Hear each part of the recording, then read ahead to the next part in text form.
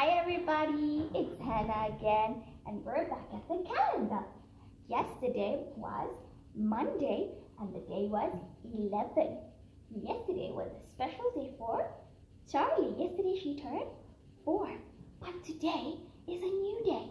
And who can remind me what comes after Monday? Who can remind me? I can give you a hint. It goes like this. Chew, chew. Good. That's Tuesday. That's Tuesday. So today is Tuesday. Good. Today is Tuesday. And Tuesday comes after Monday. Now, yesterday the date was 11. Who knows what comes after 11? What comes after 11? Charlie, do you want to try what comes after 11?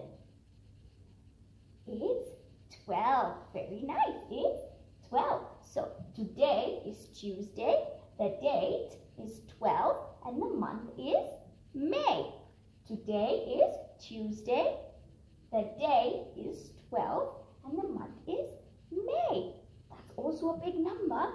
So can we now count till our date today, which is 12? So we have to stop at 12, okay? Let's start. 1, 2, 3, 4, 5, 6, 7, 8, 9, 10, 11, 12. Very good. 12. Today is day 12. Today is Tuesday. The date is 12 and the month is May. I'll see you guys tomorrow, okay? Bye.